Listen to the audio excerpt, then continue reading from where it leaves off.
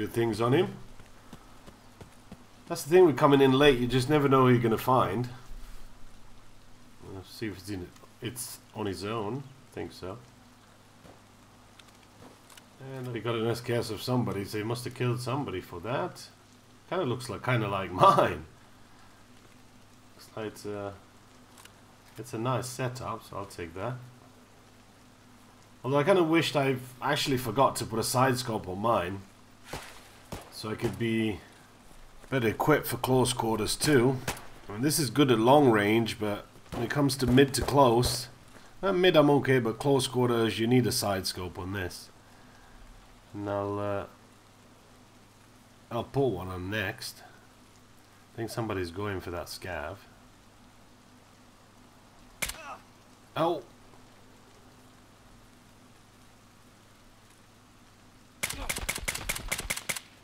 Yeah, I think that was his buddy. Cool. Just make sure the coast is clear and I'll go for some tags. At least pay for the setup. I mean, one of these kind of setups with an extra scope on should cost you about sort of 50-60k. Oh, well done. Did I head I saw there? I did. Oh, dead now. I don't know what that was. Was he in the bush or something and I could just see him through it, or was he just out in the open AFK a little bit? Maybe he tapped out or something. It could be.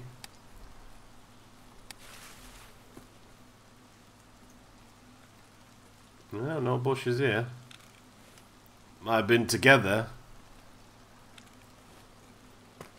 Okay, so that's 4, that's 5 with me.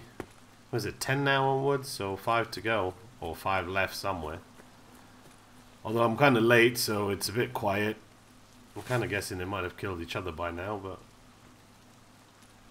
we'll find out soon enough. Make room for the tags.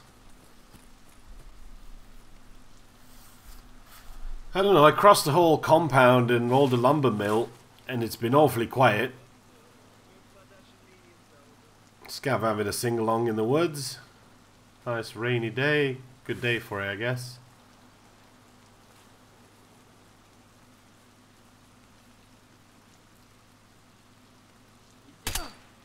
Stay still, thank you.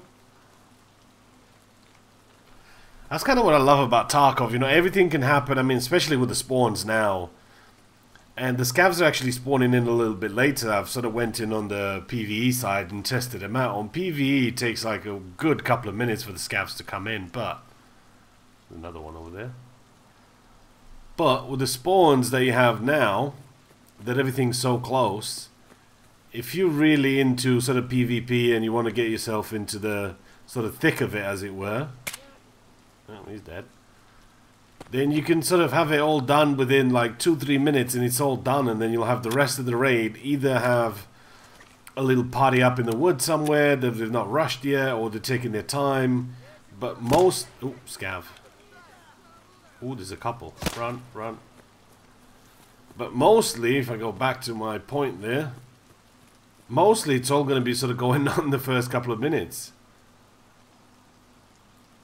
I mean, same thing in woods if you spawn on the backside. Same thing in customs if you spawn on the boiler.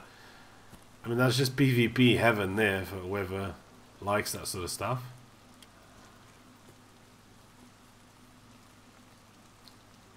What's up, boys? I personally prefer a bit of room to breathe. But then again, I don't carry a map with me because I prefer the mystery of it, like where am I going to get spawned. I know you lose a slot in your inventory for carrying one, and if you have an alpha or a beta container, it's going to be a lot tougher for you to manage that. But I still think choosing your own spawn gives you sort of the better advantage, as it were. So you know exactly where you're going to be, well, rough area, and then that's it, you just take it from there.